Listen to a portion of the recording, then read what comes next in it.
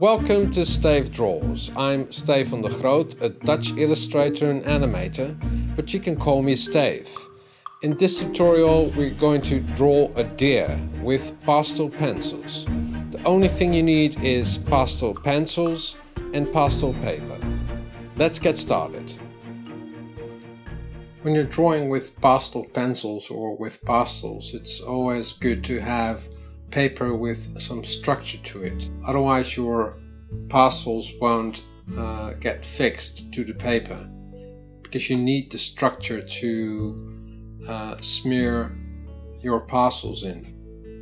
I'm now first going to draw the sketch of the deer, and I always use some circles to have the basic shape of the head, and I'm using a light brown pastel pencil because this is going to be the basic color of the deer. And I'm just sketching out the basic shapes first, and after that I'm going to do the details, and just to keep it very simple. So I'm drawing the eyes and the nose, and he has an open mouth because he's burling, and deers are burling to attract females. It's an awful sound, but when I'm sketching I'm just thinking with my pencil. I'm now going to draw the antler, and I first do the basic shape of the antler, and after that I will add the details like the little horns or bits and pieces that make up the entire design of the antler. This is the back side, and they also have horns on front of their head, and with these horns they fight. And in the back is also a very big part of the antler, but it's in perspective, so it's much smaller.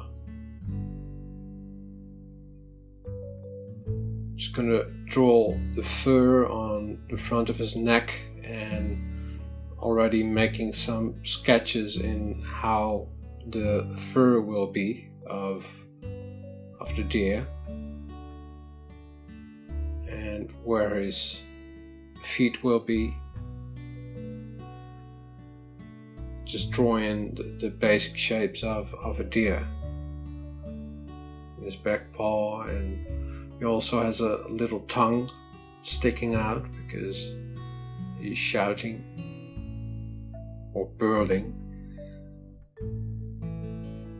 Now I'm just going to add some highlights, because in this scene the light is coming from the left, and if you make a mistake, the best thing about pastel pencils is that you can erase them. And I'm now using a pencil which is actually an eraser. So I'm just doing the highlights because the sun is coming from the back, from the left. It's always good to start out with lighter colors.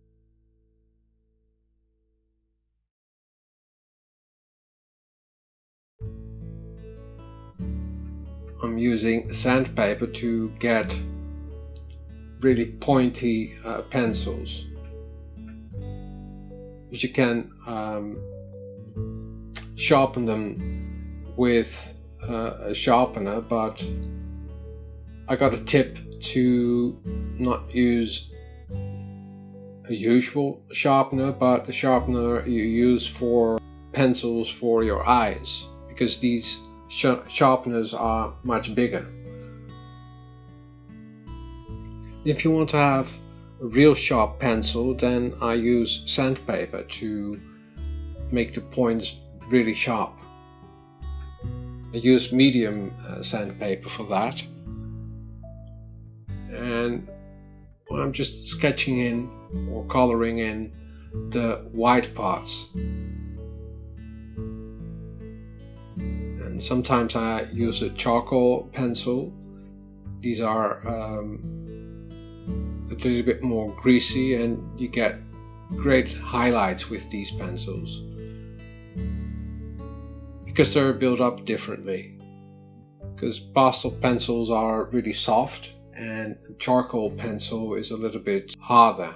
And I'm now going to add the details of the backlight with some yellow, some bright yellow. And also going to do the back of the deer and use the charcoal pencil again.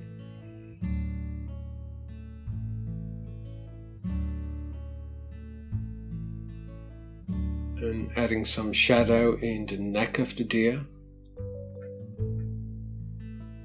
And it's always good practice, you know, with pastel pencils you can mix on your paper. So to get richer colors, it's always good to have different colors and that you mix them later. You can do that with your finger by pressing it into the paper.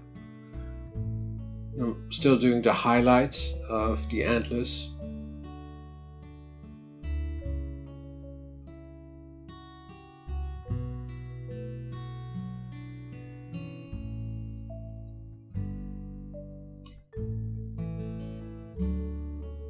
And doing the shadow, and I'm already drawing them within the structure of the fur. And you can mix it with your finger, then you're really pressing it into the paper, and it's very important to have paper which has a bit of a structure, otherwise you can't press it into the paper. I'm now coloring in with a light yellow, and over that I will use the light brown.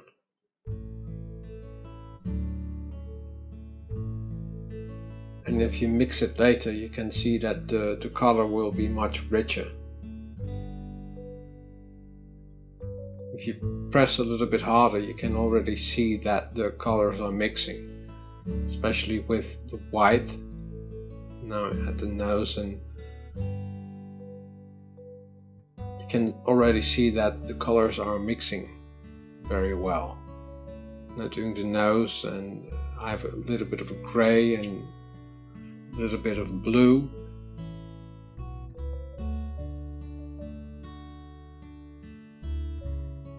And the inside of his mouth is going to be white, but the base, this on the bottom, it's going to be a little bit of a shade.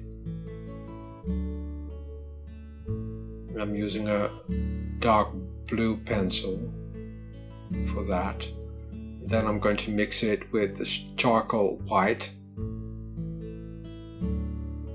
If you want to have highlights, just add very small strokes.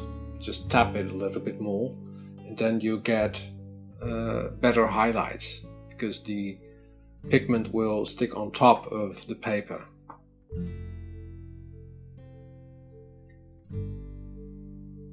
Now using a light brown. Now I'm really pressing hard, and you can already see that the colors are mixing. Then you get a nice effect of different colors. And the colors will get richer. I'm still doing the basic shapes, and later on I will add the details. I really love this medium because you get a different effect than if you were doing it with normal pencils, because normal pencils you can't mix your pencils on paper. I'm just layering all the colors. This is a foreground of an animation I did. You can see this animation on my YouTube channel called Like So. It's presented by a mole called Professor Dr. Anton Mole, and in this video he discusses everything about spring, but I'll put a link down below in the description box so you can see the animation. Using the highlights again with the white charcoal pencil, and I'm all over the place because I'm also looking at values. I'm shading in with a gray pencil, so the white fur, I'm going to use the gray to do the shadows.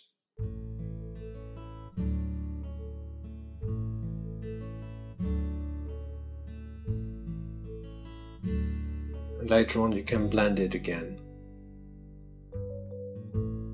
So I'm first applying the pencils and then I'm going to blend it again, and just broke a white pencil, and I have several white pastel pencils because I use it a lot for highlights and for mixing.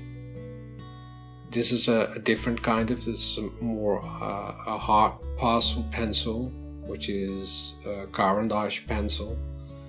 That's great for highlights as well.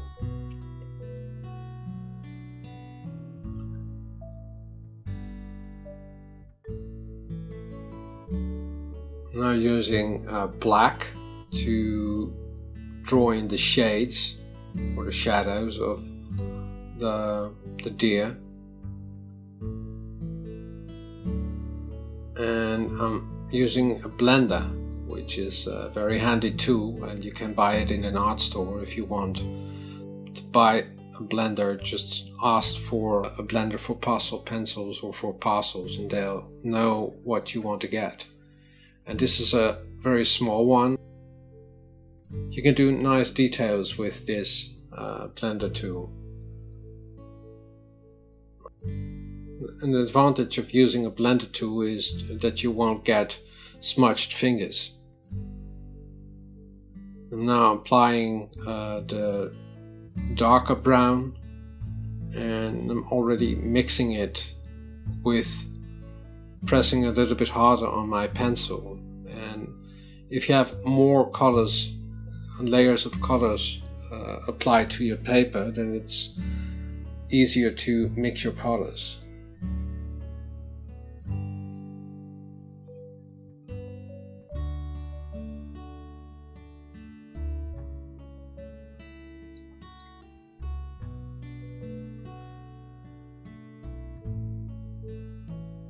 So if you want to have a variety of colors, you just have to build it up in layers.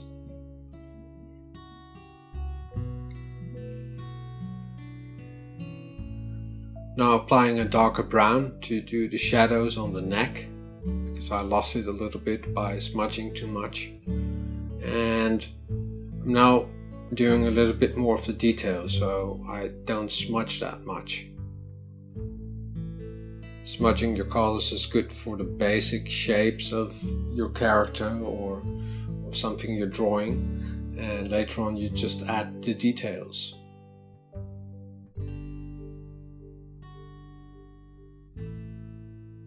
I'm going to color in the antler, and the antler is dark brown, so I'm pressing really hard on the paper to get all the pigments into the paper, and later I will blend it with my finger. I'm really trying to get the dark color of the antler onto paper.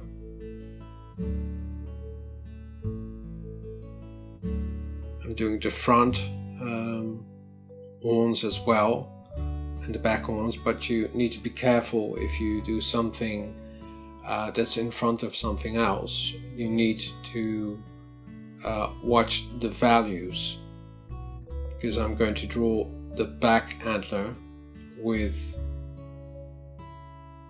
black because it's a darker color, and then the front horn will pop out. It's a great technique to get your illustrations or drawings more dynamic. So you see now that the front horn is popping out because it's a contrasting color and value.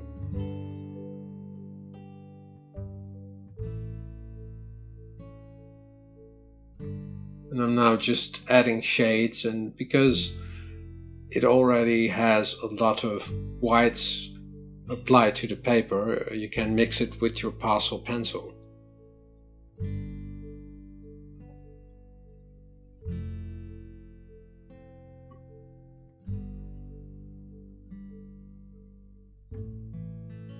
And I'm now just doing the details of the deer. I'm concentrating on, how the fur looks like, and just doing it with tiny strokes, because you can't draw all the fur. It's just an indication of the fur you're drawing.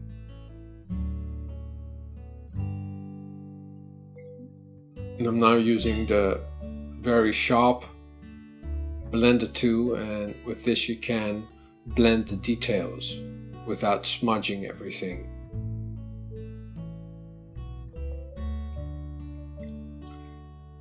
Now using a darker charcoal,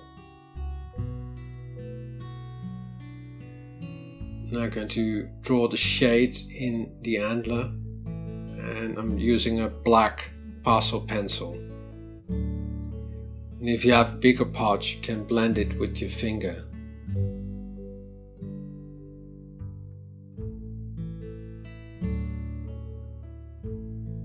If you do smaller parts, you can use the blender tool.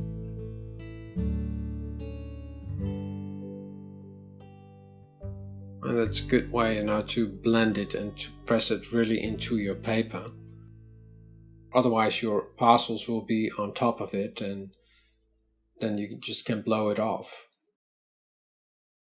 I left some black open to draw in the highlights.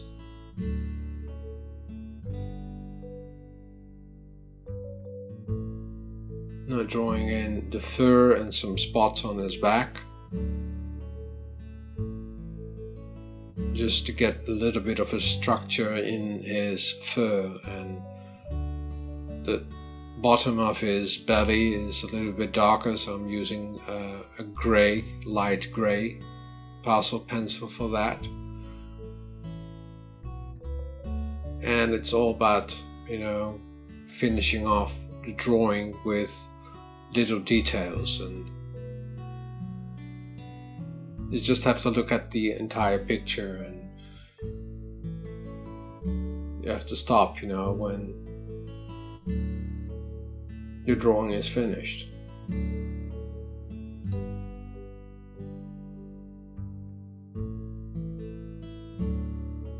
And now using a little bit of a hard pastel pencil. I forgot to draw the tail of the deer, so I'm now drawing that and just adding some highlights.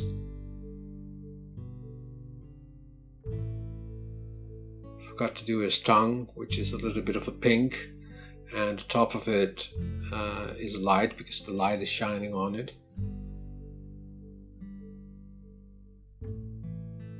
If you want to see the animation in action, I'll put a link in the description box down below to the animation on the Like So YouTube channel.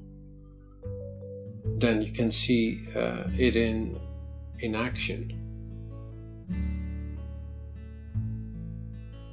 Just adding some highlights with the white pencil. I think the back paw needs some more shade to make the shape more believable. I'm just smudging it with my finger, and it's just about adding details. So basically it's just